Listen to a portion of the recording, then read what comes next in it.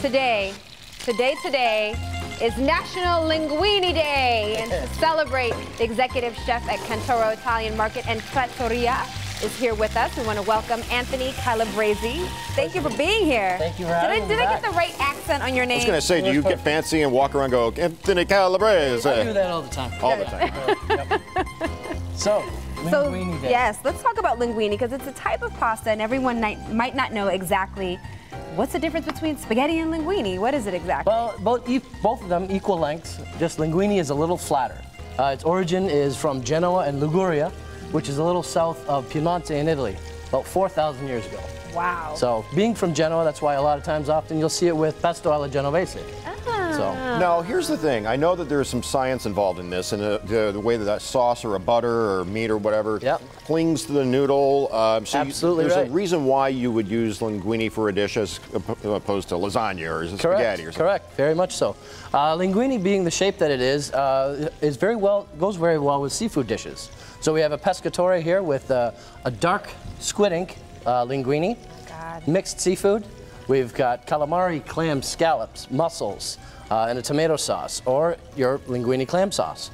So the flat portion of the noodle just holds on to that more brothy sauce better than, say, a spaghetti. I ate breakfast and I'm hungry right now. I'm telling you, and the squid ink linguine just takes it up another notch. It has such a rich flavor to it. So what are you doing right here? We've taken a little bit of extra virgin olive oil, garlic, chili flake, toasted the garlic, added our clams, sauteed the clams with a little white wine, added a little bit of fish fumet, which is just flavorful fish broth. Alrighty. And that's the basis for your linguine clam white. And you cook those till they open up? Till they open up. Then we add the pasta, continue to cook till the pasta absorbs your liquid, and that's the dish.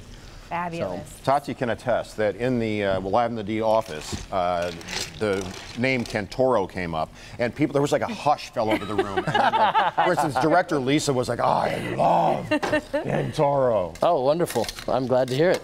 So a few of these dishes we actually have on our menu.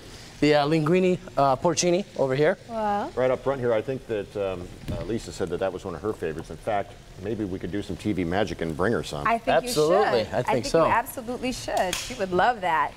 So glad. while Jason is doing that, let's you and I chat. Because then, you know, whenever I see these beautiful spreads, I get inspired to go home and try to make something myself. Sure. For the at-home cook, what would you suggest they make with linguine? Keep it simple at home.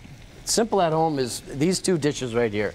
You've got linguine arrabbiata, which is just a plain spicy tomato sauce. You like some little spice in it, it's good, it's flavorful, robust. Tomatoes are in season right now. That's the dish to go to. So whenever you see arrabbiata, that means it has the pepper. Be right back. Right? That's correct. Okay. And then? Or linguine aglio olio. Aglio e olio, oil and garlic. Touch of chili flake and fresh parsley.